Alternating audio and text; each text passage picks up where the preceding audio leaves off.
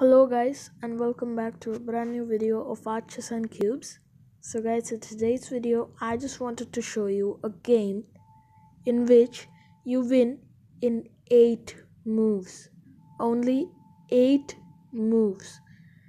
And in the continuation, unless you make a blunder, you will not lose, and I'm hoping that you don't make a blunder.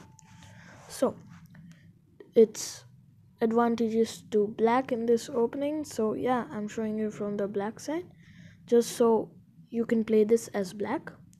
When your opponents play e4, e5, knight f3, and then you should play knight f6, the Petrovs, they will tend to take this pawn, being it free, attack with the queen, and they will tend to defend it with d4. But now you play d6, attacking the knight.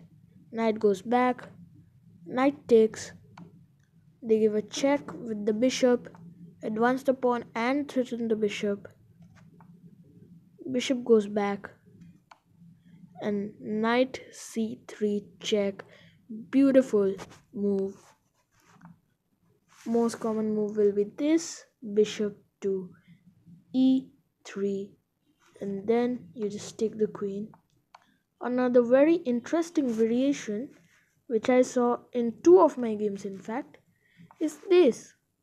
But this is an instantly losing move due to queen takes, and as you can see, black wins by checkmate.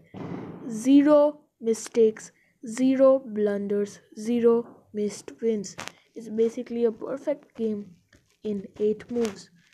So yeah, this was the really nice opening trap in the Petrov's defense that I wanted to show you.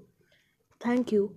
And guys, just one thing that I want to say to you is please subscribe to my channel. I've been putting in a lot of effort lately to upload good quality videos, but I'm noticing that the subscriber count is not at all rising. So please guys, subscribe to my video. Please promote my channel, and I'll see you next time. Till then, bye bye.